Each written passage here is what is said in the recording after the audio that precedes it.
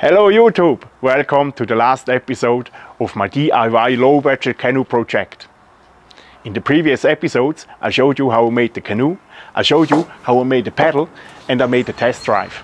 In this video I want to show you my way how I made the canoe cart. My canoe weighs 40 kilograms. As soon you want to carry it by hand, for example from the car to the water, you have to be 2 persons or you hurt your back. That's why it was soon crystal clear for me that I need something like a canoe cart. To realize this project, I don't want to leave my concept, which is crafting well-working and low-budget things with such roof battens and as less tool as possible. As wheels, I want to use the wheels from a damaged bike of my children's. The size of these wheels is about 16 or 18 inches. This size is perfect because with such big wheels you can also master a curb or a ramp. The bike, I want to take away the wheels, looks actually pretty new. The problem is that the frame was bent because the bike was lying on the ground, and if you drive backwards, shit happens. And don't worry, it wasn't a child on it. The biggest problem I had was the special size of the thread on the axis. So this wasn't a size from our metric system we know here. And that's why I had to work with the nuts and the bolts and the axes and the threaded rods from the bike. So this took a little bit of time to figure out the best solution, but I found a way. Now let's start with the how-to video.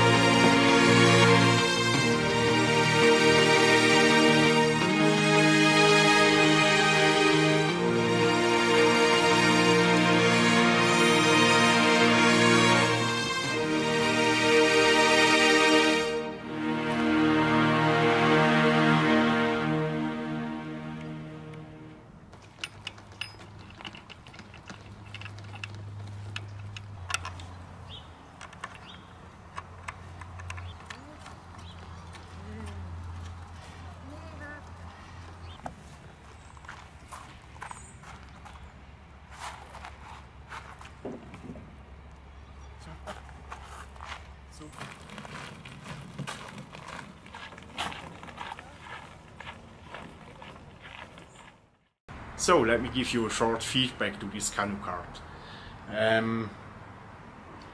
First of all, I have to say, in this short time since I have my canoe, I was already several times super happy that I have a Canoe Cart.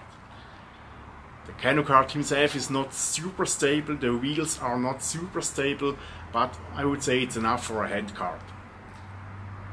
My plan for next year is to build a bicycle trailer out of this Canoe Cart, so that I can make canoe trips with my bicycle. And for that, I guess I have to search for another solution for much more stability. But we will see. Okay, my friends, I hope this was interesting for you. Thanks a lot for watching. Don't forget to subscribe to my channel and see you next Friday again. Ciao!